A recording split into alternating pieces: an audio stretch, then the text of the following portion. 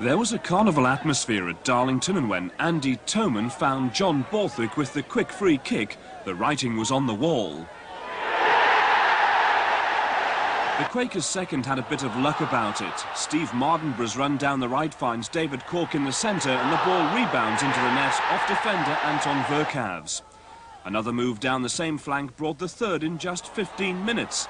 Borthwick heads straight for goal this time, and he finds the corner of the net. That was his second of the match and the 21st of the season.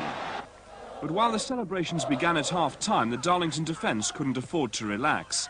When they did, Mickey Nuttall lofted one over Mark Prudder and into the net.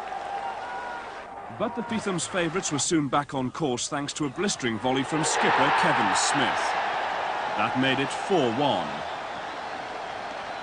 Then, just to seal it, Andy Toman beats the offside trap and goes on to lob it over the keeper's head.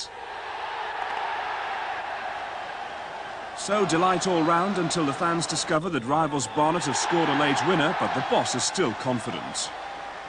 You know, we're delighted the way we've played. I've said for the last couple of months, the most important thing from our point of view is to concentrate on ourselves, and it's important that we don't get too high and too low on the emotions of the way Barnet play.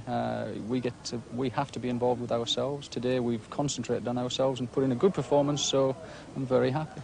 So